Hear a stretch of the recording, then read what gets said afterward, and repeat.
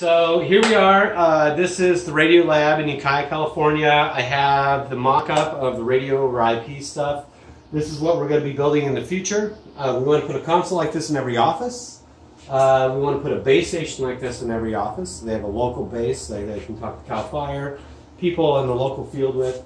And then we want to have these mock-up base stations connect to any mountaintop base stations they need as well. So this is just a basic mock-up of a 2-channel console, the most basic console we would give each office. So like I said, the eventual goal is to have this set up in every field office and even in remote locations like King Range, Fort Ord, that type of stuff. And then they all connect to the mountaintop stuff right here, which connects to all our radios in the field, like repeaters. So for demonstration today, I have a codan base station that I have set up. It can talk to the local repeater around here, which is Cow Mountain, and that's the repeater I'll be using for this. But this basically is the exact mock-up of a mountaintop base station, only it's here on the valley floor in Ukiah. It also has a controller here. This controller allows me to point the connection out to multiple locations or multiple consoles out at remote locations. I can literally point this radio to hundreds of places if I needed to. And then this is a mock-up of the console. This console gives us full control over these both these radios right now. And then this is our local base, which would be used, like I said before, to talk to CAL FIRE, maybe Cena Action, talking to crews in the parking lot, that sort of stuff. Right now, the DFSI control, which is a digital fixed station interface control, does not fully allow us to control these BK radios yet. I'm still working with the manufacturers on getting that to work. DFSI, the digital fixed station interface control, is actually the only P25 protocol for radio over IP. Every other radio over IP that has been done non-P25. And so the advantage of going non-P25 with this is that it allows you to do multicasting, and you can get a lot more done for just a little less money. For a little bit more money, you can go to P25, which is actually our requirement. We're required to be P25, and then you get all the data. When you do broadcasting, it strips all the data off of what's being passed over the radio network. When you do digital fixed station interface control, it does not strip the data off. So we're going to get capabilities like knowing which units are calling, using the emergency button on the tops of the radios right here, text message capabilities, unit log recording capabilities, and a whole bunch of other stuff. So if you go the other way, not only are you non-P25, but you strip all that data off, and so all the advantages of going radio over IP have just been stripped off. Also, radio over IP is going to save us money. We can on maintenance and on mountaintop radio costs. It's going to eliminate microwave links, UHF links, and 4-wire lines, which are maintenance nightmares for radio techs at times. Okay, so let's take a look at what we're looking at real quick. This is, like I said, the mock-up of the mountaintop base station. We have the UIC card, which gives us the radio over IP interface. We have the codan controller on top of that. And down below here, we have a local area network that I built up here. Come up here. At the very top, we have a local BK base station, and then below it, we have the console control. Down over here, this is the console control. We got the mic and the keyboard control for this. Also, I have 3 P25Ss. That's what I'm going to be doing most of my testing on today. I also have a little radio for talking to the base, just to demonstrate that. And then I have another KNG2 that I'm going to use for demonstrating text messaging. So let's just start with this local control here. You can see right now we got the audio passing through, but I can't go the other way. So test 1, 2. Sorry about that. That's a little loud. Test 1, 2. You can see it pops up here, and I'm not sure if it records yet for this channel. So we'll skip that for now. But I can see there's an analog call coming in, and it recorded it. Let me pull up a call log and see if it actually recorded it. Yeah, it looks like it did record it.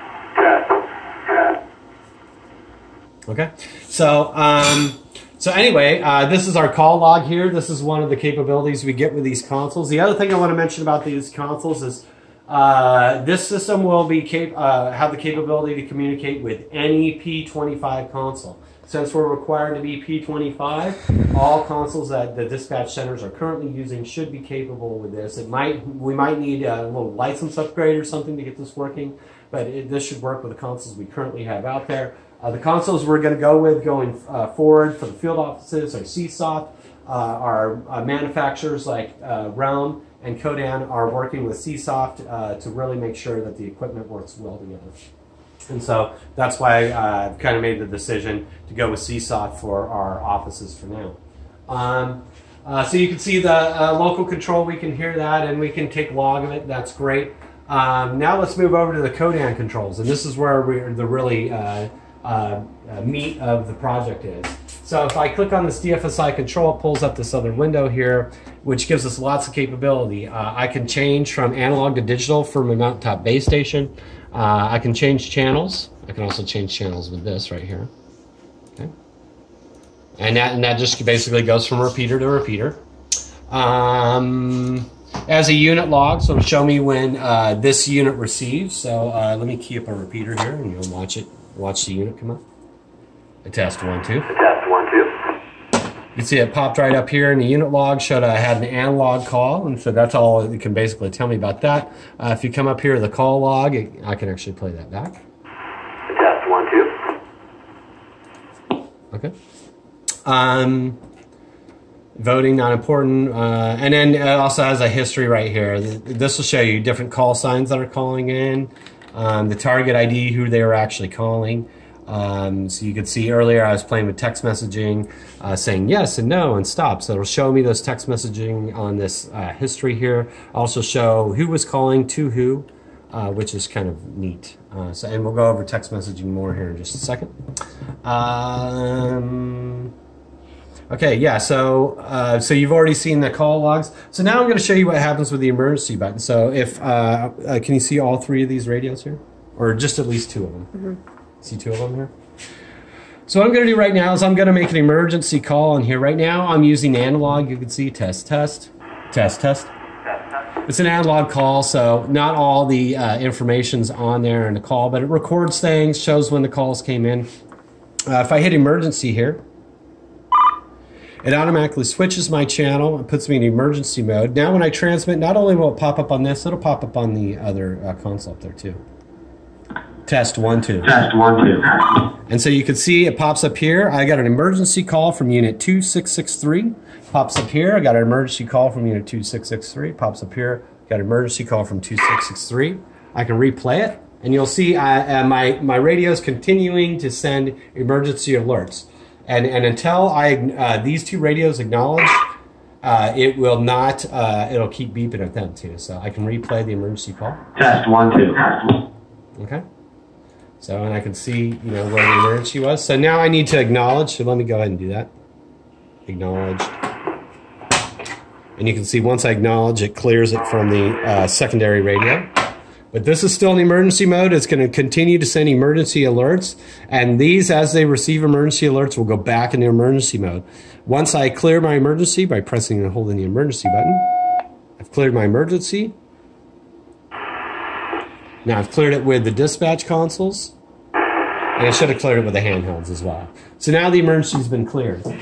So anyway, that's what one of the biggest capabilities that this is going to buy us in the future.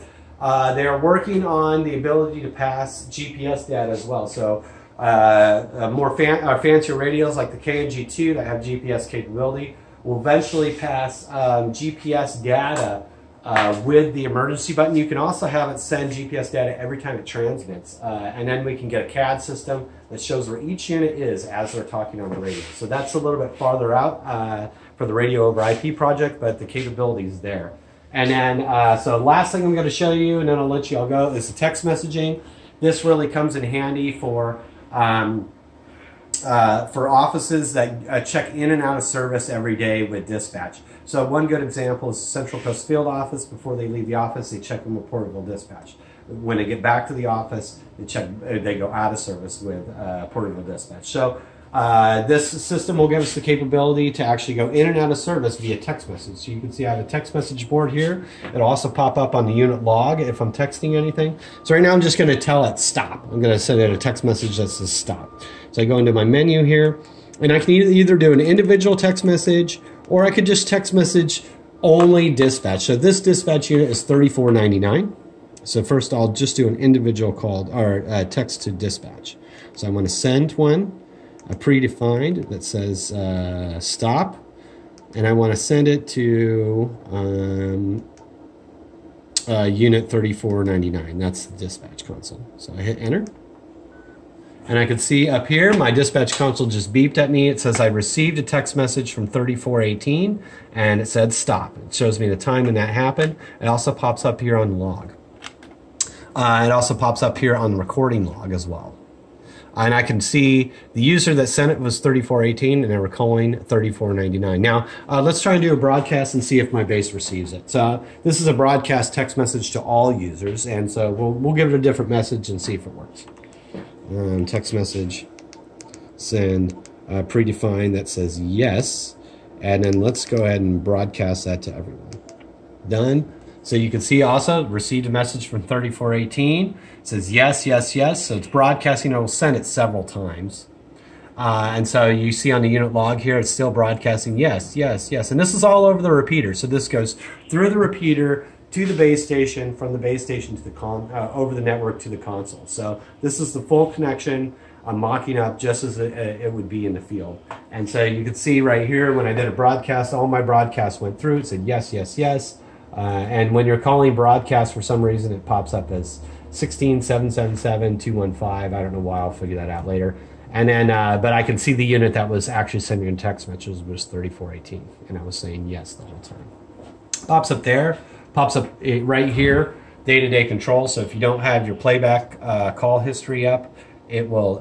It pops up right here for you to see. It also shows you who sent the text message, and then it pops up on the DFSI control as well. So okay, that's about all there is to it right now. Hopefully I didn't break anything just now. That's about all there is to it right now. I'd say I'm about 80% as far as the capability goes. I still have a couple of kinks to work out here and there. But for the most part, this is where we're at with radio over IP. And I plan on having the first pilot in place and working by the end of the summer of 2018. So thank you very much.